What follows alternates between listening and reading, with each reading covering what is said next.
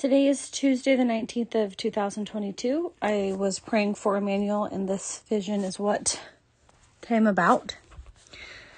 I saw a cat in a cone or a funnel, which they put around their head so that when they're wounded, their hands can't reach the wound or their mouth can't reach the wound to lick it and do things like that. Not the hands, but in this case, actually, the cat was in its little funnel and its little paw reached up and it grabbed its own head and pulled off what looked like a mask. And it didn't change anything. It was still a cat, but the look of the cat changed. Afterwards, the cat was standing in an all-white background, and the floor broke open in front of him. So it was like wood, and it kind of snapped off and opened up in front of him like a trail. And inside the broken white wood planks, up came a mine shaft cart and railing. So the cat jumped into the mine cart and it began to go into like a cave, like a deep cavern type thing. So the cat was inside this mine cart and began to go down, down, down, swirling all over the place into the darkness. At one point, it passed like a waterfall on the right side and continued to go. And then in the vision, it went on for so long, it going down and going left and right and down and up and down. And that in my mind, I kind of went back to that waterfall thinking, just sort of taking a look at it because I was waiting for this, minecart to get to its destination. Anyway, and when I went back and looked at the waterfall, I saw that the water had become so strong that it had broken I wanted to say trail, the rail, so that no one could come on that way again. In that way, it was just broken off, and the water was kind of going down through that spot. Anyway, so I continued to watch the minecart go down, and it ended in a underwater cavern. I think I may have seen this place before. It may be the same cavern that I've seen Emmanuel in a different vision. It looked the same anyway. He dropped down in sort of like an elevator type thing with some people. He brought people here before. Anyway, when the minecart ended on like the shore of this place, the cat got out and the minecart kind of crept slowly into the water. And right before the track ends, I saw that right before the track goes into the water, I saw the cat, and the cat with its mouth chewed up the rail in a spot. So again, it was cut off and was no longer able to, a cart was no longer able to go down and go into the water because of the track being basically severed by the mouth of the cat. At this point, I see a man in the water, and he was told to me that he was like a shipwreck survivor. And he was in the water just in his feet.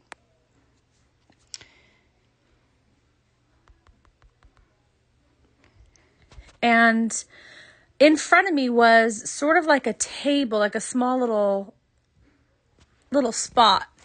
I would say, I'm not sure if it was like a small side table or like a little rock, but it was a flat surface for something to be able to be placed on. So I didn't see the face of this man.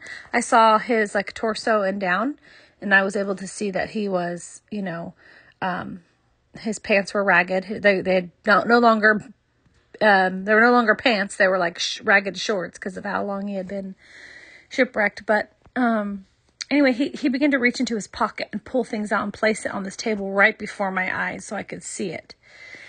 And they were just really random things. The first thing I saw was a toy car on its upside down on its back. Then I saw like a rat. I think it was dead. I saw like a coin, and I can't remember if I saw anything else. Just a lot of real random things that he placed on this table in front of me. And then the next thing that happened is that I was able to see back in the past, right when this young man was shipwrecked. I didn't see the ship really. I might have. Anyway, and I saw him on the shore up above on the surface. And he was running along the shoreline, and he saw a cave opening. And he kind of ran, and I think he fell down before he got there. And then he got back up and kind of looked down into the cave, and it just was this black hole.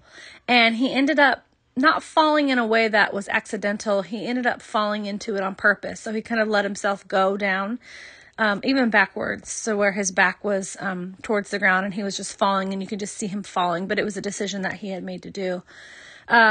And then you saw him coming through finally. I'm sure it was quite a long ways to the bottom cavern and land in the water. And the water, I think, was shallow, but it didn't cause harm or anything. I mean, he went under, but I don't know that I see any real depth to the water. I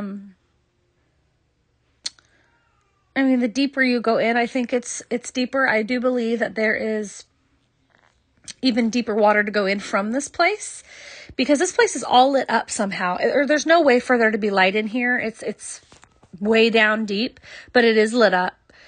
And you can see in the background that there is another cave that has water leading through it. And I think those are deeper waters. So there's an option to go deeper still. Anyway, this man was in this water, and he landed in the water, and he came up out of it, and he was soaking wet.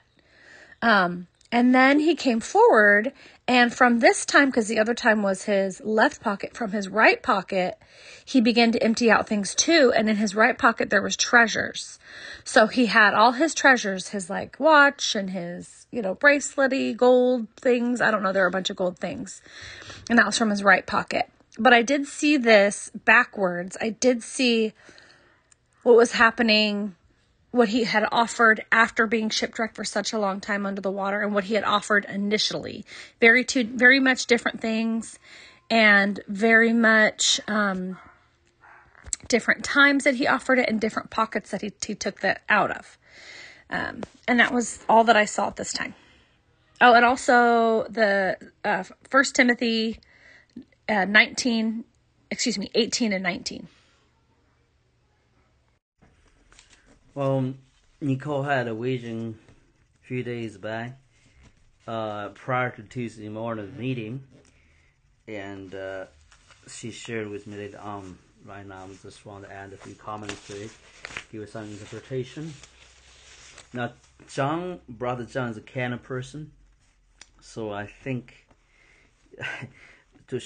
long story short, I think the cat in the shed was basically his life. Now, in the beginning, I get to know John. One day the Lord, told me to tell him that I sent his life basically going to teach him wisdom.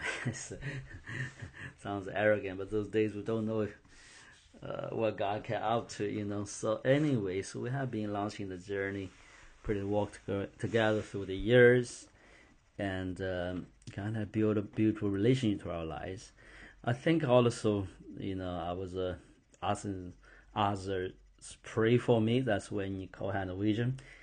And John has some physical trouble presently. I think, God is using it to further produce a deeper walk in his life, deeper wisdom, if you will, be practice his life. I think it can come about, seems indicated in this vision. Now, mindset oftentimes, I think, reminded me at least, is in the scriptures, in the book of Job, speaking about, you seeking gold, like a mining, seeking wisdom like a mining gold, follow a shaft. Anyway, the other person, the young man, is obviously God is speaking of a certain personality, a young brother who has, in my assessment through the years, really is a one picture of a stubborn, a rebellious heart. One perfect victim and product of religious spirit. Basically, the walk is in the mind, but not in the heart. The walk is pretty much in self-deluded way, a lot of pride and rebellion. Even God give a warning, give a discipline, give a clear directions, but refuse really walking in it, and justify away the rebellion, the define the spirit. I mean, literally, to my understanding, is pretty much typical, believers in the Western Christianity was produced, especially in the place where people use intellectual understanding to replace spiritual led, that spiritual discipline and God, yielded heart, basically a willing heart, that kind of thing. So in the Bible, God talks about his people as a stubborn, stiff-necked people. That's basically the typical picture. Now, during the meeting, Tuesday morning we have meetings. During the meeting, I think about him actually. He's about his walk. I think he is like the ones that Paul, mentioned in the Bible, talking with someone shipwrecked their faith, basically. And interesting enough, different people have different perspective on such young people. Most actually apply sympathy and think God or others like me who play a role, maybe bring discipline and bring a restraint to such walk, as a harsh or unsupportive. The truth of the matter, it's maybe the opposite, So God called, there are mules, donkeys, even goats in the midst of the people. They have to be sorted out, disciplined. It's in today's Christianity, which is easy believism and actually self-lying, self-deceiving Christianity, lawless Christianity, I would call it. Such behavior, such pretentious ways, walking, seldom be examined and seldom be identified, discerned, and cast aside as unfit for the walk with the Lord, not mentioned to serve the Lord. But that's being said, so it's interesting to see prior to the meeting, Nicole would have such a vision. I believe that young man in the vision, in her vision, is a young man, So now she had a vision prior. I think I published titled as Key and Map. You can do a research on Nicole LaCasse vision, key and map. Some keywords you're able to find that out on SoundCloud or YouTube, or even our website, kingdom8.org, to see there seems there a place called a cabin underground, and she said basically that same place. I believe that's a vision she mentioned. Anyway, I think that's all I got for this vision. It's interesting to me, how God used Nicole to speak things. I don't think she actually have a clue what's going on. Nor we have a clue. That's the beauty of God's work through the Holy Spirit. The key words again: shipwreck the faith, and go deeper into searching of God's wisdom. Even it's hidden, even it's painstaking, but we need to go. So bless the Lord.